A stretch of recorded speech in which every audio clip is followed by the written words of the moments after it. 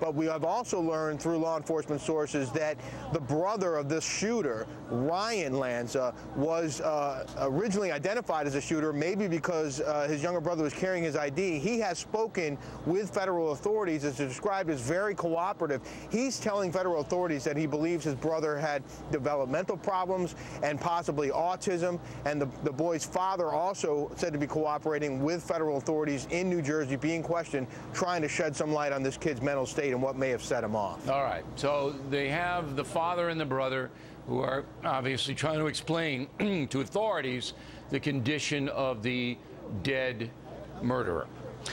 When you cover a story like this, there's a lot of chaos and there's a lot of misreporting. As you just mentioned, that kid Ryan we just saw, the brother, was initially tied in to the crime, but now he's been totally exonerated, right? There's just one shooter.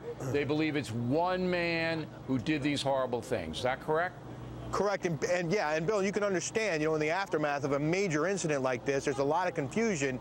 In this case, if the shooter was carrying an identification, then that would lead investigators to believe that that was him. Apparently, it was his brother, his older brother. This kid's 20, his brother's 24. He may have had his ID on him for, purposes of, who knows, alcohol, who knows. Yeah, but he was that carrying led authorities to his apartment in Hoboken. I want to be clear. The shooter, who's now dead, was carrying his brother's ID. That's the ID they found on him. And his brother and the father live in New Jersey, not close to the scene. All right, Rick, we appreciate it. Thank you very much.